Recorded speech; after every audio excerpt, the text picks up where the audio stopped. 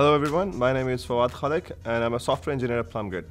I work in the OpenStack team and my team is responsible for helping customers design and implement cloud infrastructure. In this session, I'll give you an introduction about PLUMgrid OpenStack Networking Suite by first explaining the basic concepts and then talking about how PLUMgrid adds value to OpenStack networking. Before we move on to that, I would recommend that you watch a PLUMgrid platform overview video by Valentina Alaria. So what is OpenStack and what is PLUMgrid OpenStack Networking Suite? Why do customers want it? And what are some of its characteristics? OpenStack has multiple projects including networking as a project which is called Neutron. Neutron allows plugin mechanism to enable different backend technologies. This is where PLUMgrid comes in. The PLUMgrid OpenStack Networking Suite plugs into Neutron through PLUMgrid plugin, and PLUMgrid plugin has been available in OpenStack latest releases. Let's talk about why do customers need PLUMgrid OpenStack Networking Suite? There are some deficiencies in Community Neutron, and PLUMgrid is absolutely essential to overcome those deficiencies and enable production quality networking services.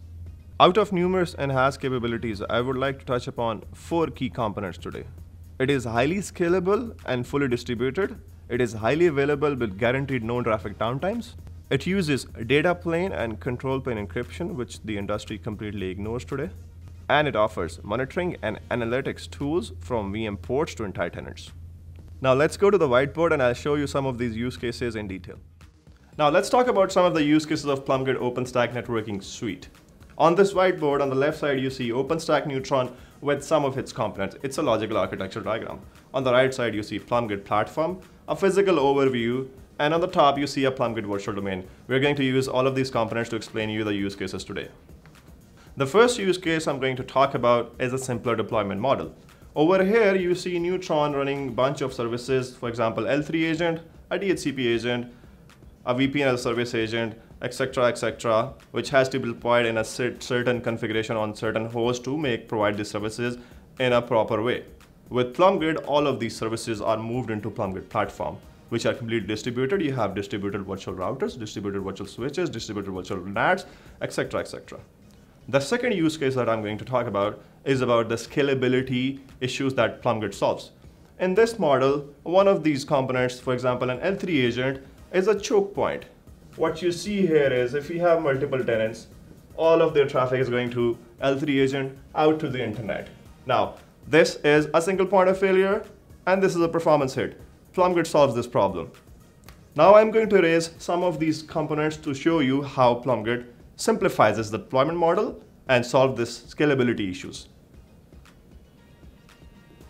Now, if you look at this simpler deployment model, all we are left with is Neutron server, a database, and a queue, and over here if you see PLUMgrid directors. Neutron servers talk to PLUMgrid directors over RESTful APIs. What happens is that whenever Neutron has to provision some services, Neutron sends API calls over to PLUMgrid directors to get those network services enabled. The third use case that I'm going to talk about is high availability. As you know that in the OpenStack community, people are still figuring out this use case and trying to solve this problem, while PLUMgrid has already solved it. So now if people ask, what happens if your director cluster goes down for any reason?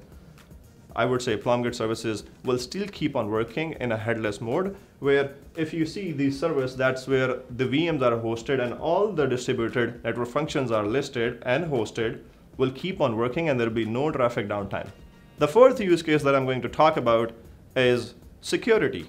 And if you see, all these compute nodes are running PLUMgrid IOvisor, and they talk to each other. When they talk to each other, this is the data plane traffic, and this is encrypted. If they need to talk to the PLUMgrid directors, this communication is also encrypted. So this offers enterprise-grade security for production environments. Thank you for joining me today. Please be sure to check out the other PLUMgrid Tech Talk videos.